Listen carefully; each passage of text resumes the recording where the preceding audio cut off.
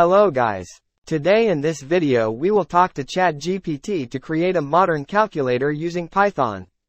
Let's begin. Open ChatGPT official site and right here, create a modern calculator using Python and PyQt5. And click the Run button. It takes some time to generate our response. Here we go. It generated a Python code. And we need to copy the code. Click Copy Code button and open a Visual Studio Code. Create new file and named it calculator.py. Paste the code you copied. This code is created by ChatGPT. Now click the Run button to run the script.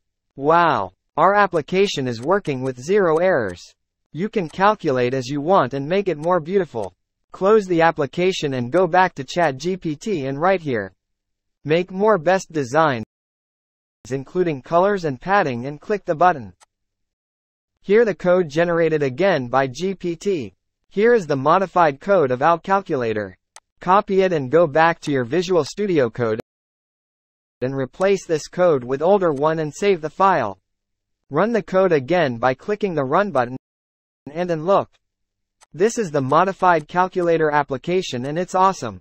You can make it more beautiful as you want. It depends on you and your ideas. It is a demo video on how to use and create a calculator app using ChatGPT. If I get thumbs up on this video, it will be surprise for me. Subscribe our channel for regular updates. Thanks for watching.